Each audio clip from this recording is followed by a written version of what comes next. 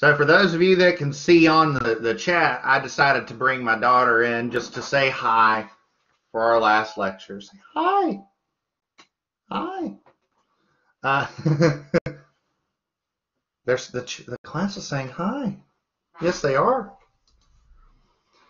I'm going to go through the lecture notes super quick, and then I'll give everybody time to type in some questions. I want to let everybody know I have here that homework 8.4 is graded. I didn't quite finish it. I've got like 5 or 6 more homeworks to grade, and then I will I'll post the grades.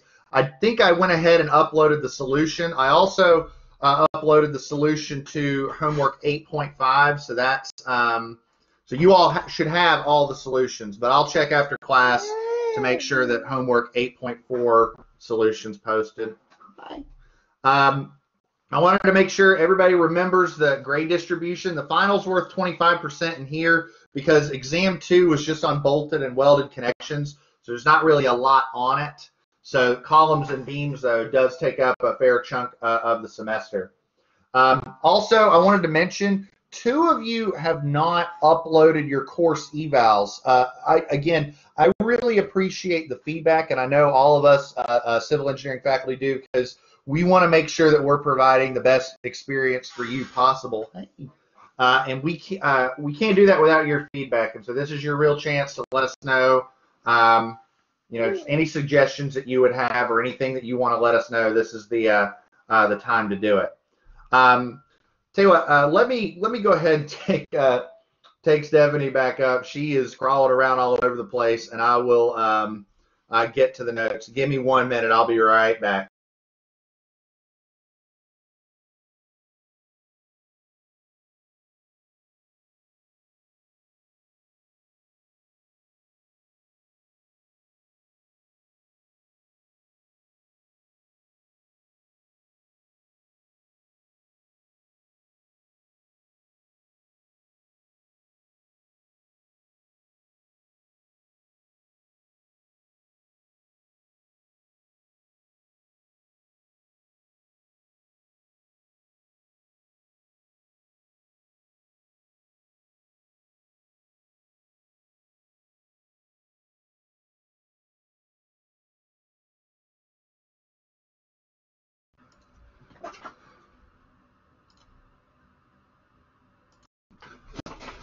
I know the lecture quality has dropped substantially now that Stephanie left.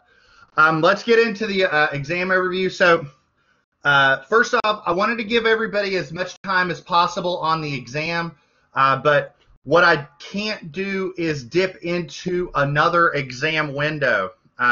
I'll show everybody the same thing that I showed in concrete design. So this is the exam schedule according to Marshall, and we meet obviously at 11 a.m. or Monday, Wednesday, Friday. So our exam window is 10:15 to 12:15, but I can't go into the next exam window because I know people have class 12:30, Tuesday, Thursday. So what I did is I said we're going to go from 10:15 until right at the start of the next one. So I'm giving y'all as much time as possible. But again, like I've said before, I'm not designing this to be a 2-hour exam. I'm designing it to be a 50-minute exam, similar to what we do in class. So it's not intended to be a time crunch. And again, I'll apply my rule of 3 like I have in the past. If I get it done in 20 minutes, you should be able to get it done in an hour. And so I'm going to apply that same rule. It's open book and open notes, and so what I mean by that is you can obviously use the Steel manual. You kind of have to for a lot of the calculations. You can use any resource on Blackboard, okay? And so what I mean by that is you can use the lecture notes, you can use the homework solutions, you can use the lecture recordings. You can go. I have no problem if you during the exam you go on YouTube and watch the old recording from one of the lectures. I have no problem with that at all. Just not anybody else. Just as long as you're not using anybody else, another classmate or some online posting from somewhere. As long as you're not using that, I'm perfectly fine with you completing the exam. As for format, it's going to be the same as it always has been for a lot of our other lectures. So 5 short answer questions, 3 computational problems, again, same format. Do me a favor, type out an answer for every question, even the computational problems. So if the answer is 12.3 kips, type out 12.3 kips. It really helps me out with grading. Don't just answer the question on the scratch calculations, type it out. You do need to upload a PDF of your calculations, but everybody by now, that should be old hat. You all know how to do that with CAM Scanner and whatnot, so I'm going to move through that pretty quickly. As for what's on this exam, it's columns and beams. So for the columns, I want you to understand basic column buckling theory. So what's the deal with K-factors, effective length factors, geometric imperfections, residual stresses, all the conceptual stuff associated with columns. I want you to be able to analyze columns using the 2 methods we discussed in class, the column curves and table 4.1, and be able to select economical shapes using table 4.1.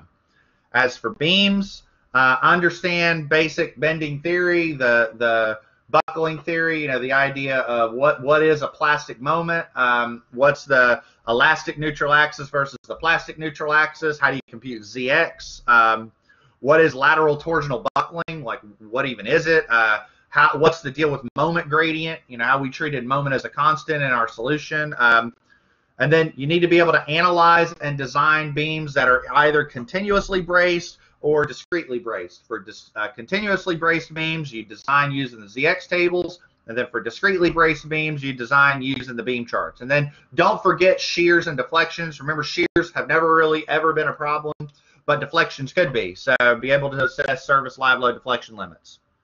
All right, and then I did the same thing with this slideshow that I did for the concrete design slideshow. I put all of the relevant formulas and procedures and equations in one place. And so the slideshow is a little long, but it's all here, all in one spot. So column analysis.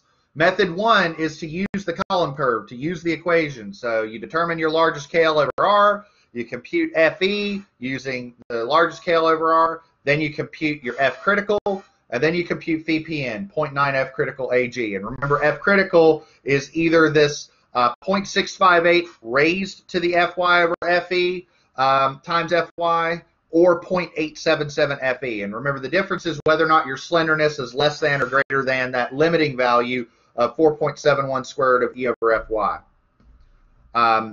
As for the second method of analysis, we use table 4.1. Remember, 4.1a is the one for 50 KSI. We never really use 4.1b and 4.1c, but you can. It's the same thing. It's just they're for different yield stresses, so make sure you're using the right one. If KLX is less than or equal to KLY, just look up the capacity. If KLX is bigger than KLY, then you look up the capacity based on whichever's bigger, KLY or KL effective. And so you use that KXLX over RXRY. There's a good chance you're going to need to linearly interpolate, so don't forget the expression for linear interpolation. For design, step 1, you determine your factored load, determine the largest KLX and the KLY for the column. Based on KLY, select a trial group. So remember, you pick at least W1, 1W14, 1W12, 1W10, 1W8. It's possible that you might have a situation where maybe there's a W8 that doesn't work, or maybe even a W10 that doesn't work. Just pick the ones that you can. For each of the trial shapes, then what you do, organize them by weight. If KLX is less than KLY, just pick the lightest one, and there you go. If KLX is bigger, go through the KXLX check for each one, and for all the ones that work, select the lightest one. When it's all kit and caboodle, when it's all said and done, make sure you use method 1 to analyze that column to make sure that it works, because you're designing based off method 2, so analyze with the other method to make sure everything's hunky-dory. All right, MP and ZX. Remember, MP is a pretty straightforward calculation. We just take Fy times ZX, and ZX is, so we sum the area, so it's the area times the moment arm from the plastic neutral axis. Remember, the elastic neutral axis is where the centroid is. The plastic neutral axis is where the area above equals the area below. We always take those terms to be positive in our expression. What I did here in the slideshow is, instead of getting into analysis and design procedures for beams, I wanted to include the 3 main references that you need to have tabbed for beams. Table 3.2, which is the ZX charts, Table 3.3, which is the IX tables, and Table 3.10, which is our LTB curve, our beam charts. So there's really not a whole lot on this slide that you probably don't already know, but those are the 3 guides that you need. And then I have a step-by-step process for continuously braced beam design. So we compute our factored moment, compute our required moment of inertia, and then we go into Table 3.2, pick the bold row, the one that's the first bold row that works, and then for that bolded row section, if the IX is fine, then move on. Otherwise, go to Table 3.3 and select a new section. Once you've gotten past Step 3 and Step 4, analyze that section to verify its capacity. And that's a good habit regardless of if you're doing continuously braced design or discretely braced design. Once you have a trial shape, analyze it. Make sure it works. Okay. I have the moment gradient modifier, the CB term, all the values and terms associated with that. Arguably one of the most important slides for beams is the LTB curve, the AISC LTB curve, just the flow chart to determine the capacity for a discretely braced beam. And then our discretely braced beam selection process. And the only thing that's really different is, instead of going into Table 3.2, you're going into Table 3.10. You're going into the beam chart. You got a little bit more to deal with because you got CB, but all in all, a lot of the process is very similar. If you have a high CB term, and then select your section, verify the capacity. If you have a high CB term, remember you might have to iterate through Table 3.10 a bit and just, select a section, look up its PMP. Select a section, look up its PMP. Once you get a PMP higher than MU, then analyze that section. Don't waste your time on all the ones that aren't going to work. That is the exam in a nutshell. I am now going to turn it over to you. Whatever questions you might have, the floor is yours. The only thing I'd ask is, if you want me to do any workout problems or go through a solution, I can, but if there's any short questions, if there's something I can answer quickly, let's get through those first, because I want to make sure we're getting through as many questions as possible. But with that, I'm going to shut up. The floor is yours.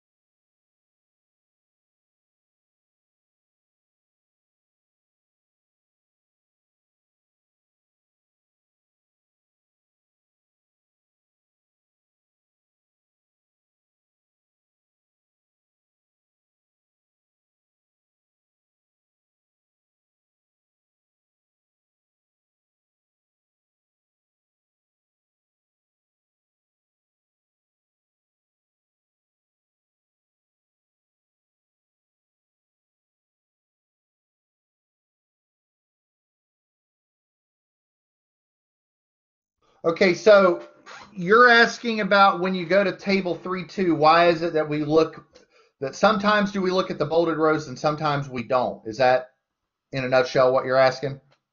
Okay, so here's the best answer I can give that's descriptive and brief.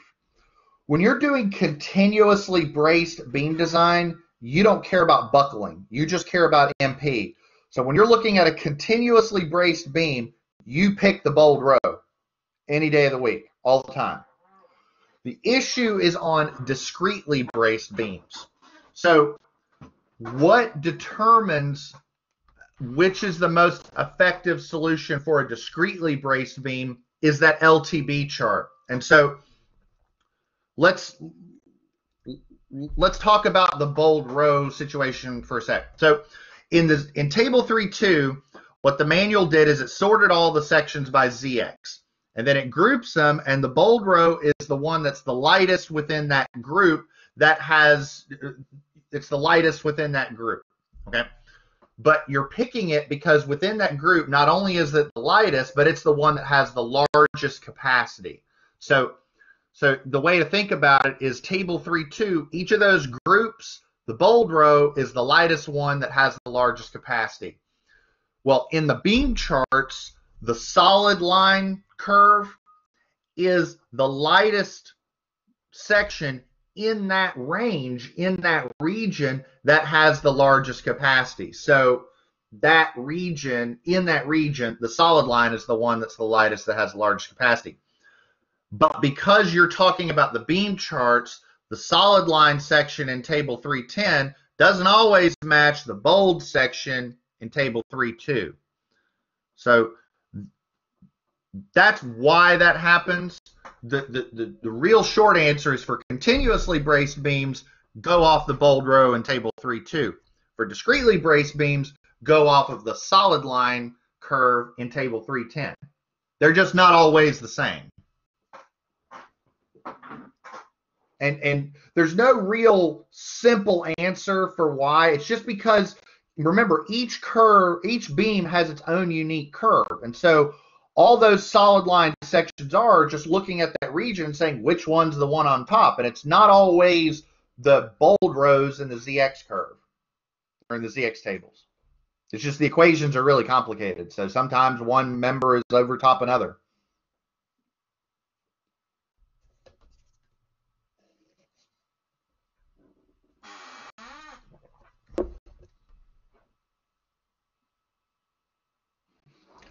If we have two different types of loading on a simply supported beam, is there a way to use table 3.1 for CB, or would you simply cut a section in some moments? That's a great question. And here's the short answer. You could use table 3.1 if the other load is just the beam self-weight. And let me expand on that a bit. I'm not saying that beam self-weight is negligent. I mean, the beam has to hold it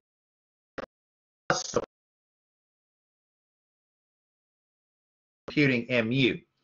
However, if you have a beam, for instance, that has like a point load at midspan that's like 60 kips, and then it's self-weight, and that's it. In that scenario, go ahead and use table 3.1 for CB.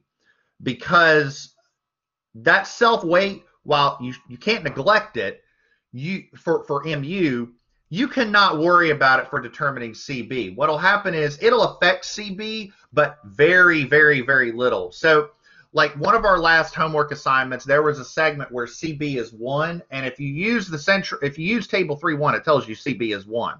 But if you actually do what you're suggesting, Logan, and cut a section and write out the equations, CB comes out to be like 1.007 or something like that. It has a very, very small effect on CB. So to be clear, if the other load, if you say two different types of loading and one of them is the self-weight, just use table 3.1. Now, what if it's not self-weight? What if you have a beam that has like a point load at midspan and it's got like 2 kips per foot in dead load? Well, the short answer is no, you can't use table 3.1. You got to go through and chug that thing out. But you can use table 3.1 as a little bit of a guide to make sure that your math is coming out correctly. Let me kind of explain. Give me a second. Let me pull up the manual and I'll show you what I mean. Give me a second. I have to log in, so give me 1 second.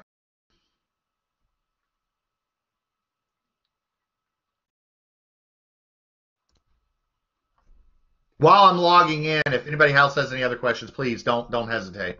But let me log into the manual and show you what's going on.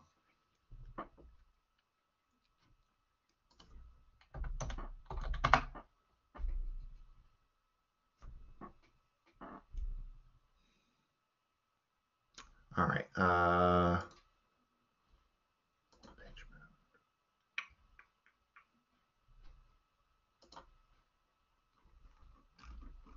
All right, let's pull this up.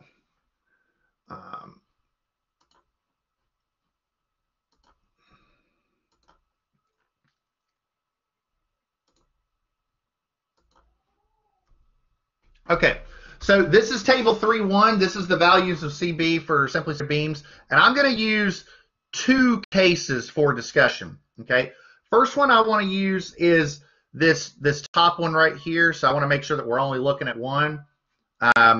Let's say we're looking at this one. Okay, so it's a point load at mid span, and there's bracing at the ends and at the load point. Okay, so everybody should see that the CB value is 1.67. Okay, now what I want to do is I want to look at this case right here, the one on the very, very bottom. So this is a case with a distributed load, but the bracings are at the end and at midspan. And for this case, CB is 1.3. So does everybody see how for the distributed load it's 1.3, but for the point load it's 1.67? Well, what I can pretty much tell you is if you have a scenario that is akin to what Logan is suggesting, where you have distributed load and a point load, what I can tell you is you're going to have to compute the CB value, but it'll probably be between those values. Like if you're getting a CB value that's 2.9, you did something wrong. You have a calculation error somewhere, and you need to check that. So you can't use table 3.1, but I don't want you to think it's completely useless, because you can use it as a guide to make sure that your values are correct. So depending upon your loads, you might have a CB value of 1.4, and it's between those two extremes, which is what it should be. So did that make sense? I didn't want to go off on too much of a tangent, but I wanted to make sure that was clear. And I apologize if I was hopping back and forth on table 3.1.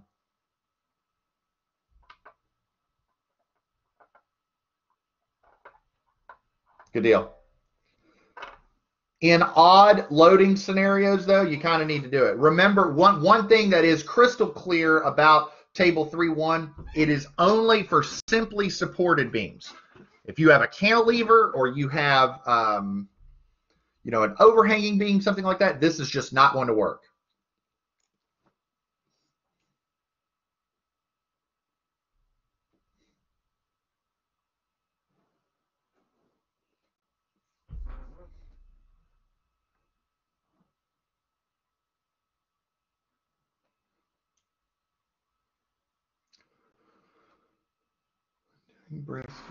Say our first trial section is no good. Instead of going up table 310 and selecting solid lines, could we use I-min and select a member using the bold rows in table 3.3?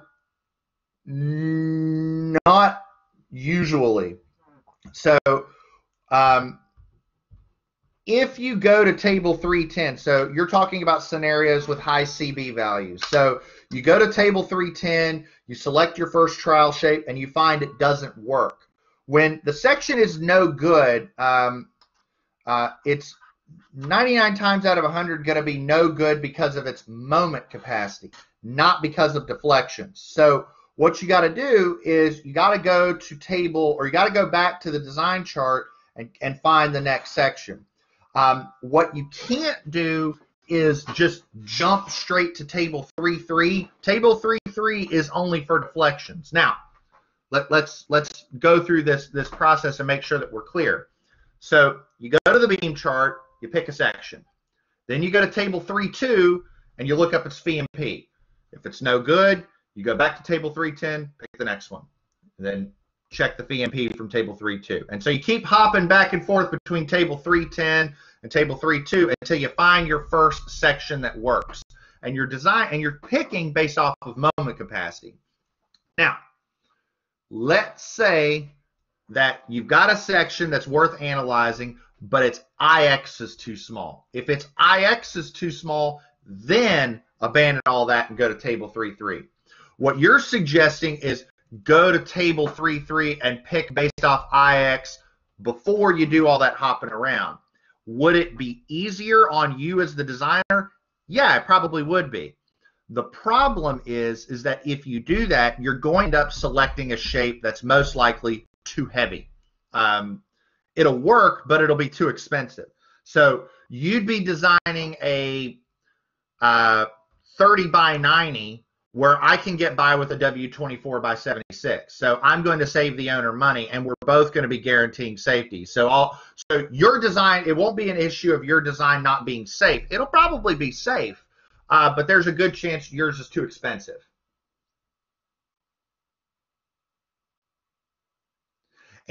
And another thing, you had mentioned going to table 3.3 and picking a section. You also can't go to table 3.2 and pick a section. There's a chance that you pick a section and it's the lightest one, but there's also a chance it's not the lightest one. Remember, the bold rows in table 3.2 don't always correspond to the solid lines in table 3.10. So you kind of have to pick based off table 3.10, hop to table 3.2 and check to see if it works. I know there's a lot of flipping back and forth, and that does suck. But after a while, I mean, I'll be honest, after a while, you kind of get used to it, and it's the best way to go.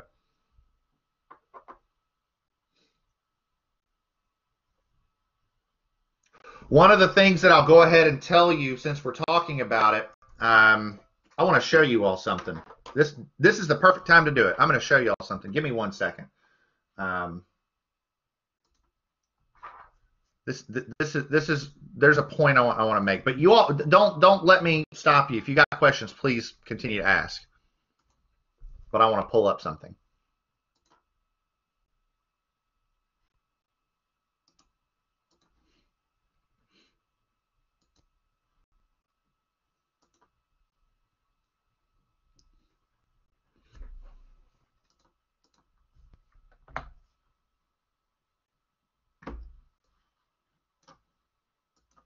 So if you all have questions, please keep on chugging along.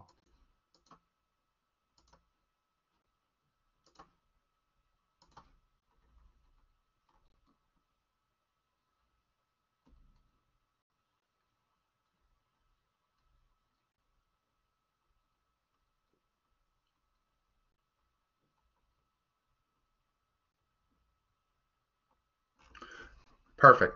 While you all are doing this, I want to show you something. So this is, let me share the screen. This is a highly valuable thing to discuss. So if you haven't already done this yet, this is the NCEES dashboard. This is what you do to if you want to take your FE exam and your PE exam. So hopefully you all are thinking about this, because this should be sooner rather than later in your future. And if you look right here, there's a link that says View Reference Handbooks. And so this is the reference handbook that you get to use on the exam, on the FE exam. And so I went ahead and downloaded that reference book, and I want to share that with everybody here because I want everybody to see the stuff that you get in the reference book. And so all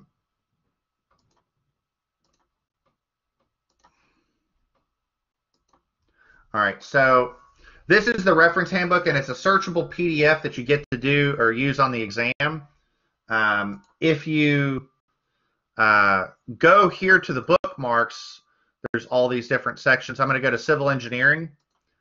And so if you go to civil engineering, you know, some of this stuff you should recognize from other courses, like here's some geotech, soil phase diagrams and soil properties, consolidation, horizontal stress, here's some more geotech. Here's structural analysis.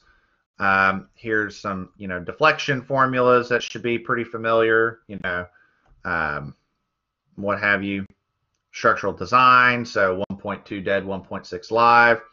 But then when we get into the steel design section, so this is concrete, this is concrete. So here's steel design. So first off, here's a lot of the formulas that we've been seeing already for yielding, for LTB, for columns.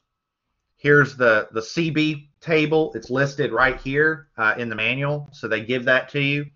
But so that you're aware, if you keep going, here's the ZX charts. They actually give you the ZX tables in the manual or on the FE. So you actually get to use the ZX tables. They look a little different because there's no like green and blue. It's all just blue. But here's your VMPs. Here's your BFs, your LPs and LRs, all that stuff.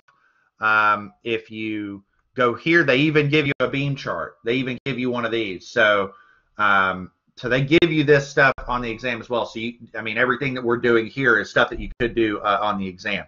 So they give you all of those tools as well. So you would pick a shape here and then check its capacity, pick a shape, check its capacity, and so on and so forth. And so there's a lot of good stuff here. You really ought to check it out. This is table 4.1 for selecting columns. So here's the W14, or sorry, here's the W14 shapes.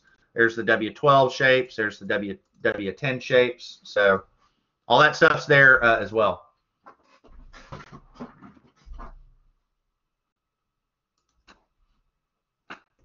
Yeah, please, I don't want to monopolize time. I want to make sure you all are getting your questions answered. There's got to be more.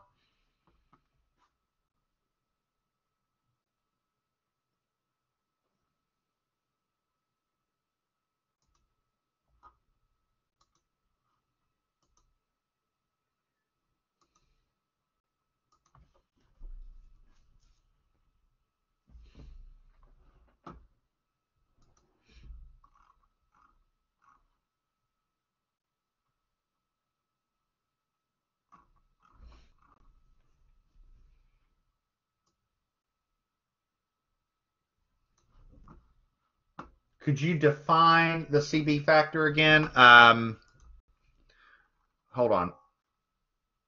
Could you help me out with what you mean by define? Because the purpose. Okay, so here's the purpose. Give me a sec.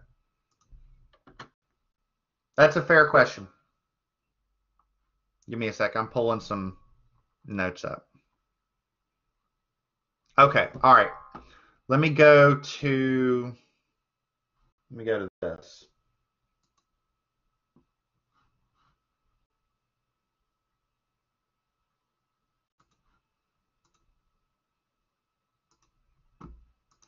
All right.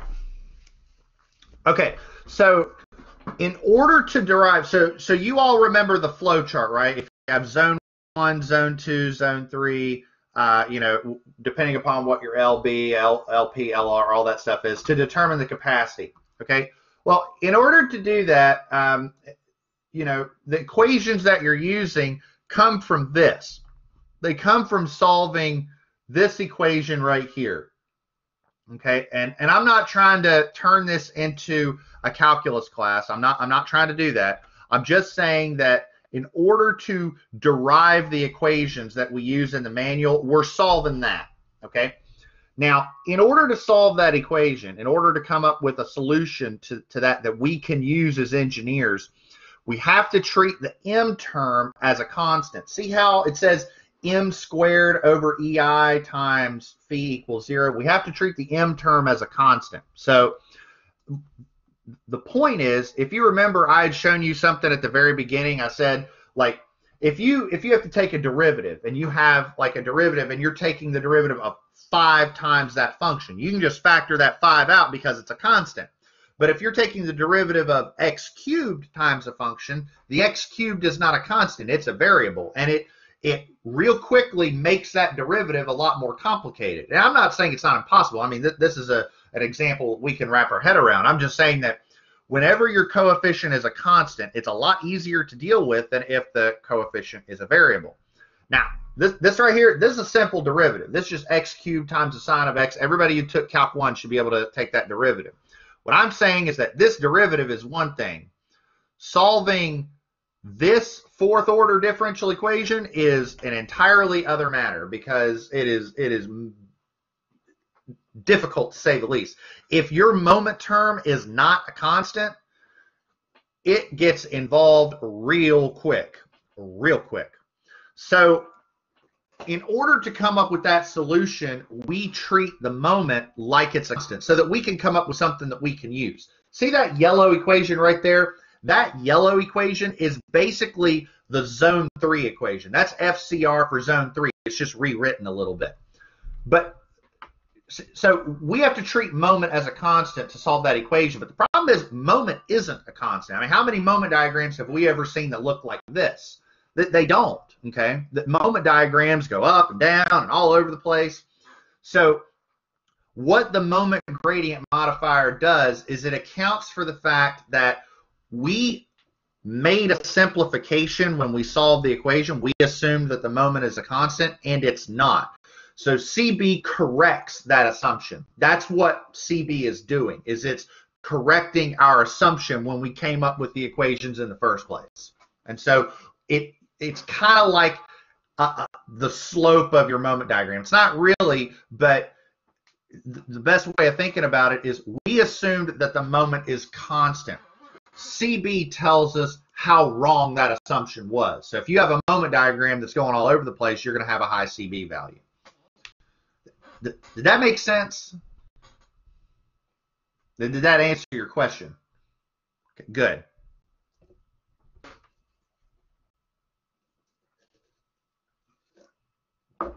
That's a good question. I mean, keep them coming. That's great. That's good stuff.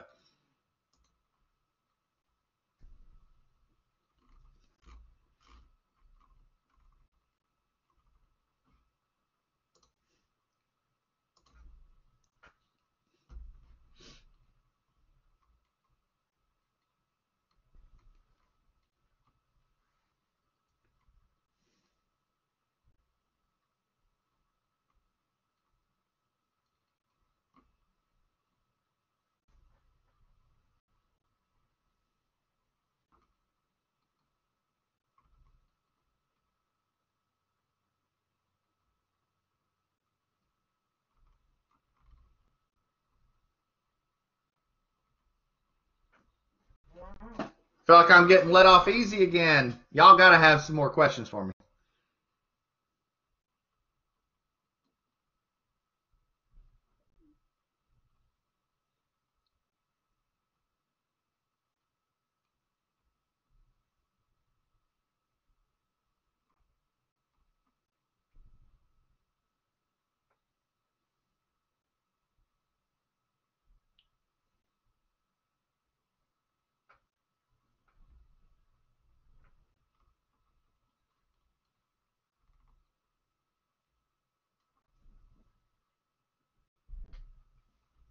I'll give everybody to come up with something.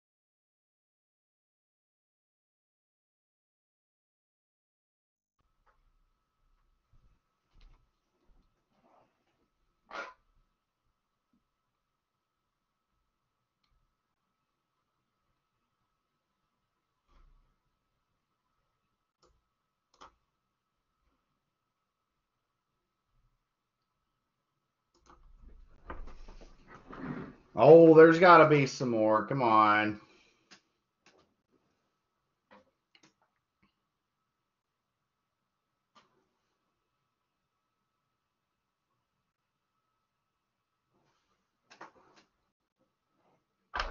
Remember, columns will be on here too, so don't forget about that. I think most of our questions that we've had have been about beams.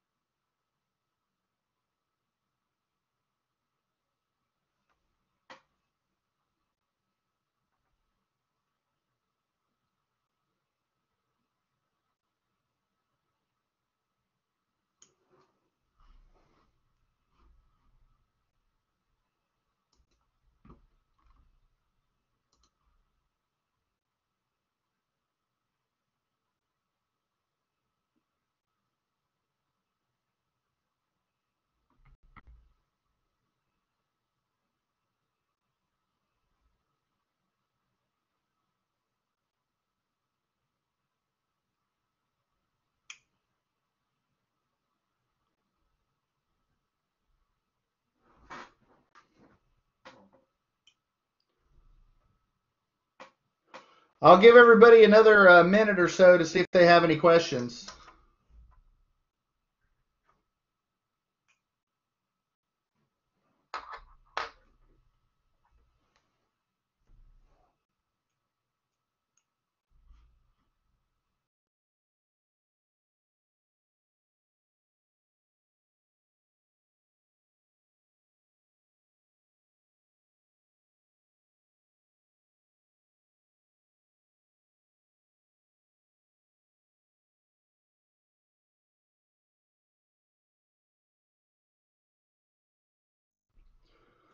All right, well, I tell you what, I'm going to cover just a few quick logistical items before we close. Again, I want to go back. Hold on, give me 1 second.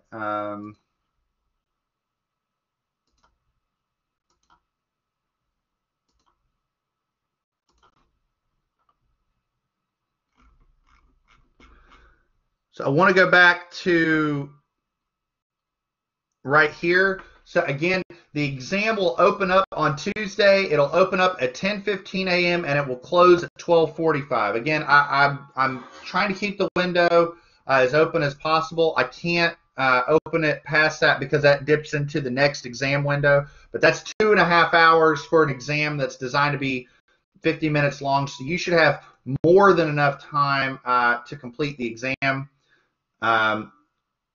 Let's see. Can you go over the, there we go. Okay. Can you go over the differences and analysis between symmetric and non-symmetric beams? Sure. So, let's see. While I'm doing that, while I'm pulling this up, just remember, again, you can use the Steel manual. You can use any resource on Blackboard. You can even pull up the old YouTube recordings if you want. Just make sure nobody else, or, that includes, like, resources online, stuff like that. But I think it would probably steer you in the wrong direction anyways. Let me pull up the one set of notes that might answer that question best.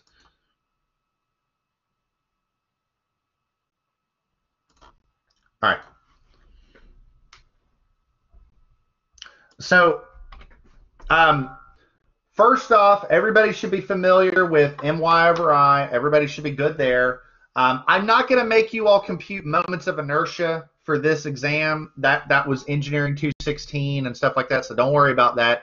If I make you compute properties, it'll be limited to ZX and stuff like that, so don't worry about that. Let's start off with symmetric sections. So symmetric sections, what we can say about a symmetric section is that its elastic neutral axis and its plastic neutral axis are in the same spot. Okay.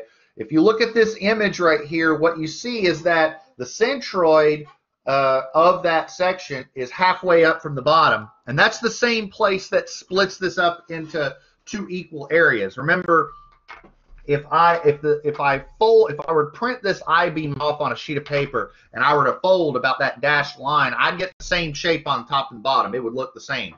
So it's symmetric about that dashed line, and that tells us that that's not only where the centroid is, but where the plastic neutral axis is.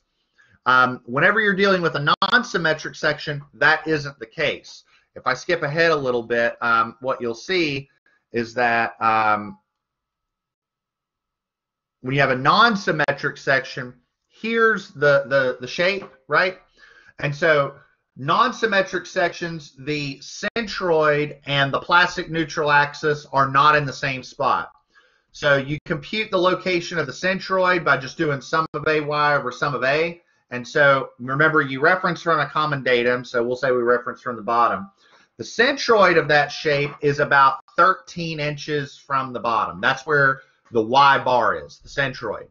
But if you look at the plastic neutral axis for this section, it's not in the same spot. Here's the slide that summarizes everything.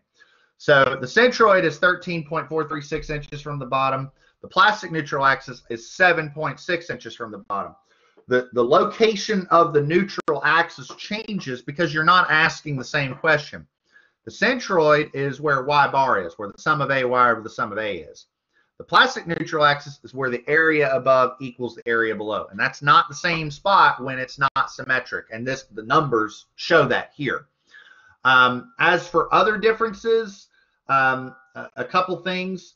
The plastic moment is generally easier to compute and less computationally intensive than the yield moment, so it's actually easier.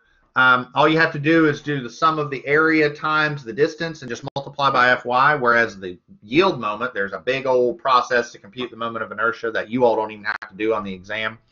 So plastic moments are easier to compute, but also plastic moments are always larger. The plastic moment is always higher than the yield moment. The plastic section modulus, Zx, is always higher than the elastic section modulus. If you look here, Zx is 648, and your smallest Sx value is 485. You always use the smallest when you're comparing Z and S. Let me see. The reason why the yield moment is always less than the plastic moment is because the yield moment is not the maximum capacity. The plastic moment is the maximum capacity. You keep cranking up that moment, and the beam can withstand moment past yield. The plastic moment is the maximum moment it can withstand. So the plastic moment is always larger than the yield moment, and therefore Zx is always larger than Sx. That's probably me going on a rant a bit, but that's, if you want the differences, those are the big differences.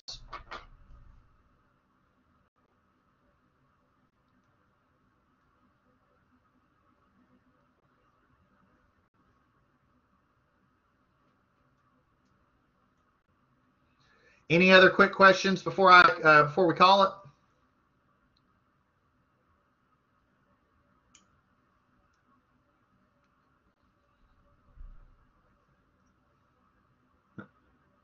Well, if anybody has any questions, go ahead and type them in chat. Just a couple things I want to say before we close it out. I mean, this is our last lecture in steel design, and I just want to say I'm really proud of what everybody's been able to accomplish this semester. You all were definitely put through the ringer with this sudden move to online, and engineering courses are challenging enough, and having to do this at a distance is even more challenging. But you all came through in clutch. I got to say, quite frankly, I think that a lot of other students could learn from your example that you've set, and I'm not talking about just at Marshall, I'm talking about anywhere. I mean, you've displayed a high level of maturity. You've gotten the work in on time. And I'm just tickled with your progress. I've been really proud of you throughout this whole process. So I guess we'll get ready to sort of end it with that. Again, the exam begins Tuesday. If you all have any questions that you didn't think of, you're more than welcome to send me an email. We can get on Teams and chat, something like that, whatever we need to do to address any concerns you have. Exams opens at 10:15, closes at 12:45, but you should have more than enough time to finish it. If you ever have any technical hiccups through all of that, let me know. Anything else before we close it out?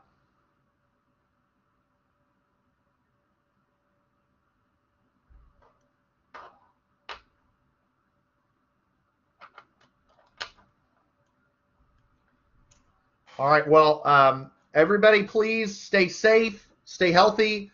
Let me know if you have any questions. I hope everybody has, if I don't hear from, I hope everybody has as relaxing a summer as possible, given the circumstances. I hope to see everybody back in the fall, and we'll be in touch with whatnot. I'll try and get the exams graded as soon as possible. I got fortunate in the pick that my exams are on Monday and Tuesday. I have capstone presentations on Wednesday, so I might be a little delayed in getting them, but I'll get them graded as soon as I can, and I'll post the grades to Blackboard as well. And so that's all I have. One other thing. If you haven't done your course evals, please do them. We really value that feedback, and we'd really like to hear your thoughts on just how things have gone and anything that you'd improve or change moving forward. That's all I have, everybody. I really appreciate how flexible everybody's been. I'm really proud of you, and we'll see you on Tuesday for the exam. That's all I got.